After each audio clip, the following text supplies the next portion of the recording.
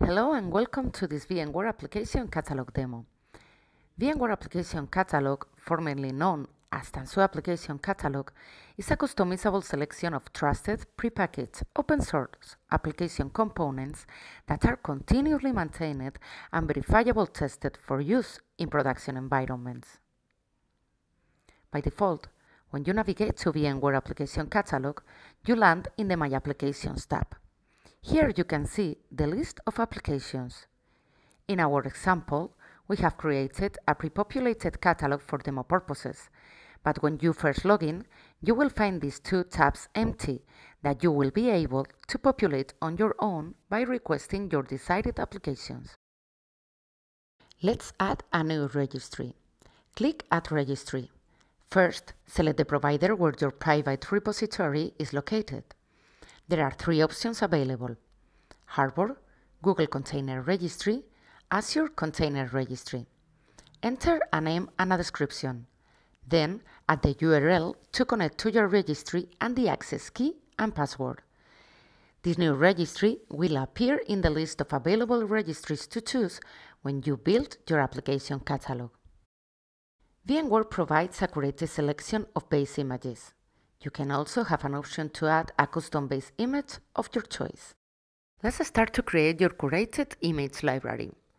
Navigate to the Application section and click My Requests. You will find a summary of your active artifacts and your requests. Also from this section, you can follow the status of your requests. Click the Add New Application button. Select the platform where you want to deploy applications. You have the option to use both Kubernetes and virtual machines.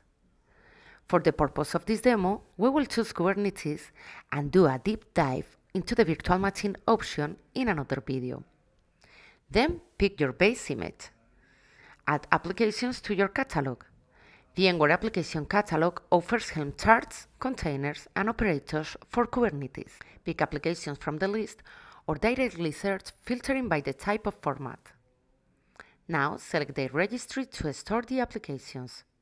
You can also add a new registry on the fly if you haven't done it before. Add a name and a description for your request. Review the details in the summary section.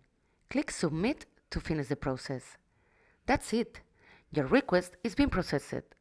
Your custom images will be built and pushed to your repo. To check the status of your requests, you can navigate to the My Request tab at any time and monitor how many and which requests have been completed. The next step is to discover what is the information that VMware Application Catalog provides for each asset. In the Application section, pick one solution to check its details. Let's review an example Helm chart first. At first glimpse, you can see the base image that each chart is using, the release version, the release status, and when the latest version of the application was released.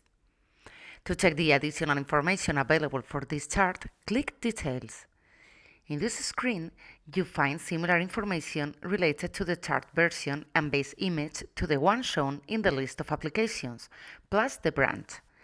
This indicates the regular update that the VMware Application Catalog team has performed to update the components and packages included in a chart or container image version. In the Releases section, you find useful information for managing the chart. First, there are the commands to consume the chart locally. After this section, you can find the Release Process section, which includes the details about the Helm chart, such as the digest, name, version, and the URL of the registry where the chart is stored and some important reports. The Validation Reports section provides information about the functional and integration tests. I've downloaded the report named Test Result. This report exposes the testing suite that the application passed before releasing. In the build time reports, we find the Asset Specification Report, which contains detailed metadata about the content of the asset, such as name, version, and the list of system packages.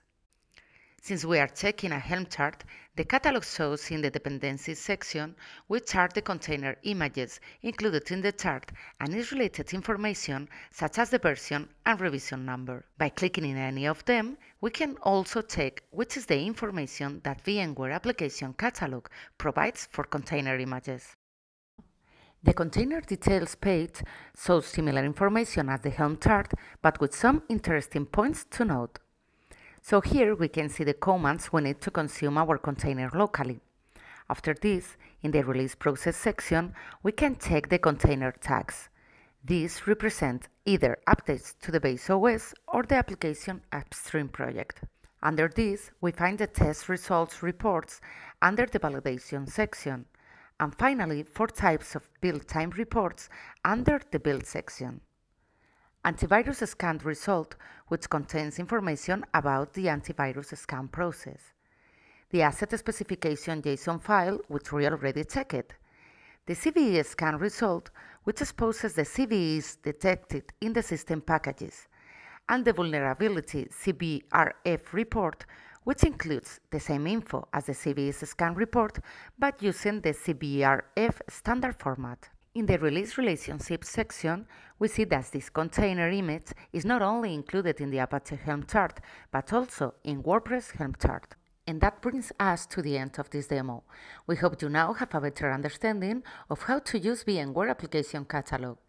You can learn more about VMware Application Catalog by checking the links provided on the screen, or contact the team directly at app-catalog@vmware.com. Thank you for watching.